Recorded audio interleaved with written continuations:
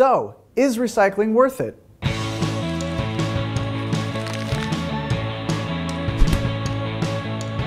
This is a difficult question to answer because recycling programs are different everywhere you go, and there are a lot of things to consider. How much does a program cost? How effective is the sorting process? How much extra energy is used with all the extra trucks and equipment? And, maybe most importantly, what is the market price for your recyclable materials? Doesn't matter how effective your city's recycling program is, if manufacturers aren't willing to buy your recyclables, then you're not really saving any money or energy at all. Well, let me break it down for you.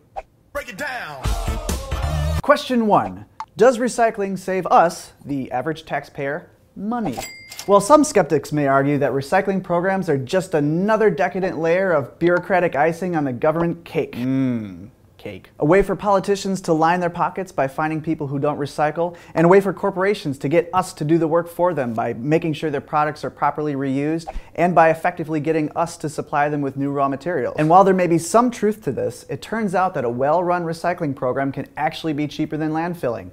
Here's why. Landfills are owned by private companies, and cities have to pay money to dump their garbage into them. It's kind of like buying a condo for garbage. It probably used to be cheaper to dump our waste a while ago, but we also used to dump a lot of garbage into the ocean, so it's probably a good thing that the system has changed a bit. Recyclable materials, on the other hand, are actually worth money. In 2010, Chicago was able to sell their recyclables for about $31 to $47 a ton, whereas landfilling actually costs $26 to $35 a ton. Of course, the money your city receives for its recyclables is offset by the extra costs required to collect and sort the items. Even still, according to the EPA, a well-run curbside recycling program can cost from $50 to $150 per ton, whereas trash collection programs generally cost between $70 to even more than $200 per ton. So even though this isn't a huge difference, over time these savings will add up as we become better at recycling and less dependent on landfilling. Now for the next and arguably more important question. Does recycling save us energy?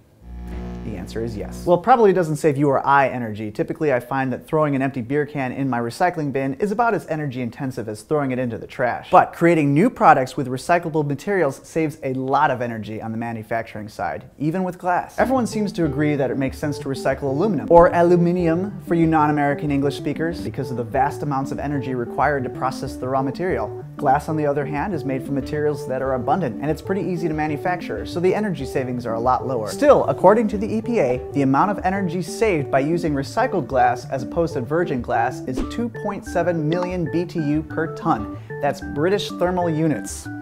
If you don't like the British, here's another way to look at it. The amount of energy saved by recycling one glass bottle can power A laundry machine for 20 minutes. my MacBook Pro for 2 hours, or a Saturn V rocket for 2.8 millionths of a second. Which doesn't sound like a lot, but to be fair, the Saturn V was like the biggest engine ever built by man, so yeah. It's really, really big. Recycled cardboard saves even more energy than glass at 15.7 million BTU per ton, with aluminum cans topping the list at a whopping 206.9 million BTU per ton. That's a lot of energy.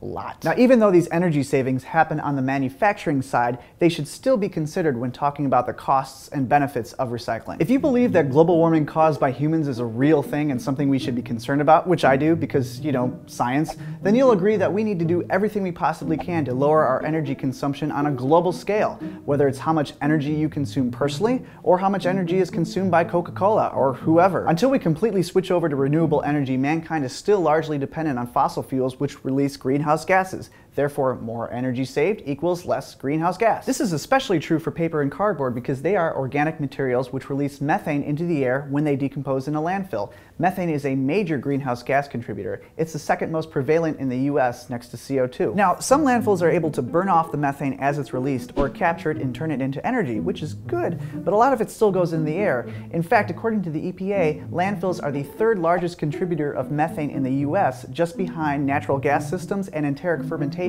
aka animal farts. Landfills, not as bad as animal farts, but still pretty bad.